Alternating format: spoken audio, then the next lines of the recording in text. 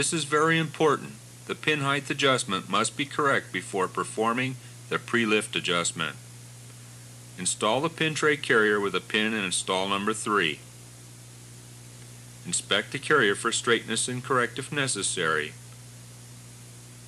Move the carriage over to the number 3 location using the number 4 and 6 key.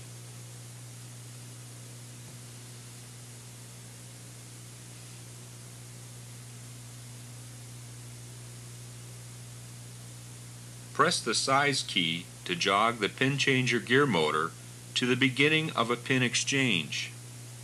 Stop the gear motor when the pin flange in the stall is close, but not touching the empty pin holder.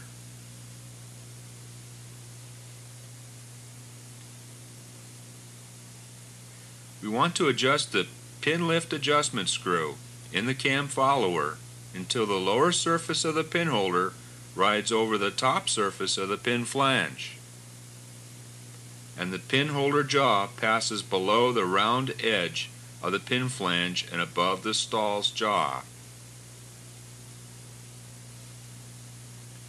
Repeat this process at pin position number 10 and 20. Work between these positions, averaging the adjustment range for smooth pin transfers.